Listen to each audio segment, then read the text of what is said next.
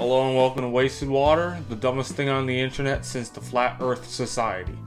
Today we're going to be taking a look at a water I purchased on my trip last week, and that is Cumberland Gap Mountain Spring Water.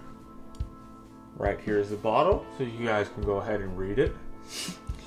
I purchased this water in Kentucky. It was $2.99 for one bottle. We will be trying this water today. I have moderate expectations for it. It's not going to be Deja Blue or anything like that, but I'll be looking into this with a glimpse of hope. Consider the fact that it is mountain water and not just your everyday tap water. So today's video actually is brought to you by my friend Peyton over at Texas Car Spotter.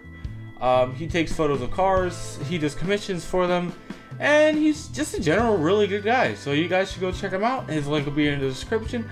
Again, that is TX_car_spotter on Instagram. So let's crack open our water, give it a nice taste. Ooh, never heard water do that before. Let's get that nice gurgly sound for you.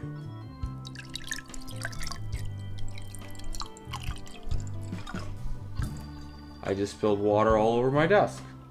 Wonderful. Perfect.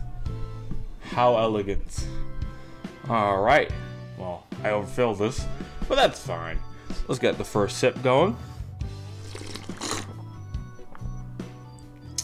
Ooh. Ooh. That's good. That's real good. It's heavy. Almost like Zephyr Hills, but without the terrible aftertaste or anything like that to it.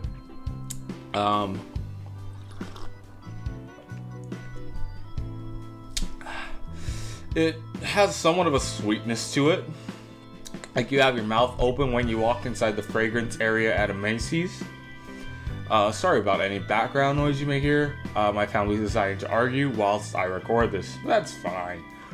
I enjoy this water. I would buy this again. Would I fly to Kentucky for it? Absolutely not. Who would fly to Kentucky for water? But this is really good. Seriously, if you guys live in Kentucky, buy this. If you're in Kentucky, buy this. Again, that's Cumberland Gap Mountain Spring Water. This water gets an 8 out of 10. Thank you for watching. Have a wonderful day. Goodbye.